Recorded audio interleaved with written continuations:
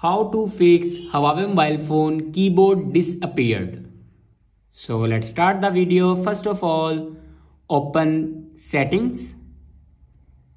In settings, scroll down and then click on accessibility and features. Click on system and updates. And here you can see the option language and input.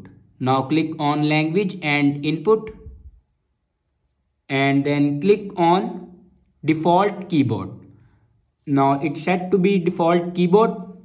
After that, go back to your home screen and restart your device. For restart your device, press and hold power button. And then click on restart. After restart your device, your problem will be fixed.